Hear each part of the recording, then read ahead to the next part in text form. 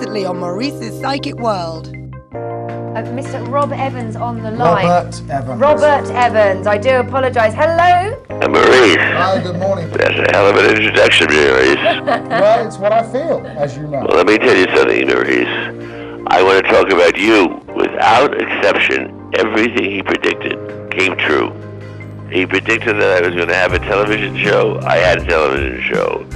He predicted I was going to have a hit movie. I had a hit movie.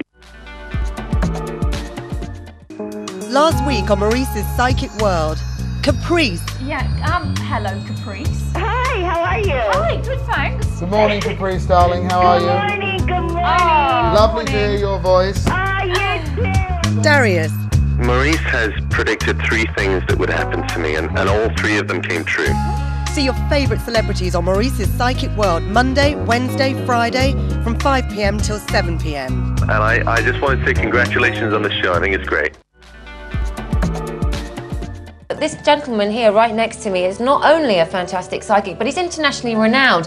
And the reason for that is because he is the person that's looking after the Hollywood glitterati, the A-listers, you know, the people that we see in our magazines, our glossies. And you know what? Some proof of that will be turning up on the show a little bit later on. We're going to be receiving a call from America from just one of his many, many satisfied clients.